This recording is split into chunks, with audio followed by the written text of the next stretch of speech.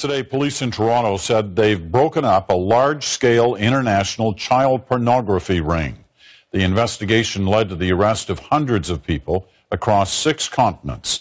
But at the center of it all, a Toronto-based company accused of selling the disturbing images. The CBC's Ron Charles reports. Remnants of the Toronto-based website are still archived on the internet, including the owner's emphatic promise that the videos of nude prepubescent boys are all perfectly legal.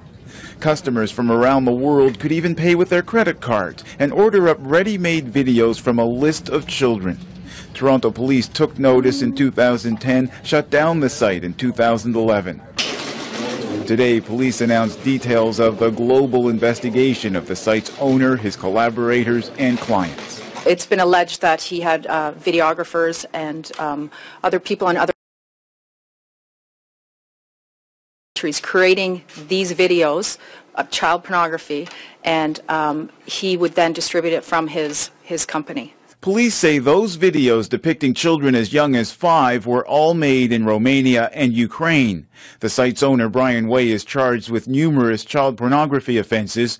Over the past 3 years, police around the world arrested 348 of the site's customers, 108 of them in Canada. The arrests included 40 school teachers, 9 doctors and nurses, 32 people who volunteered with children, 6 law enforcement personnel, 9 pastors or priests, and 3 foster parents.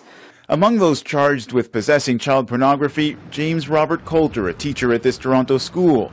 And just last month, retired University of Alberta professor Andy Liu, a respected award-winning mathematician. That's how long they take. Author and CBC producer Julian Scheer followed police behind the scenes throughout the investigation for a series of articles for the Toronto Star. He's also written 2 books about the global fight against child pornography. While many of these people have been charged with child pornography, some, in fact, have been charged with hands-on abuses. In other words, they're not just buying these videos, they are physically abusing children. Toronto police say the global investigation did lead authorities to discover 386 children who were being sexually abused or exploited by customers of the website.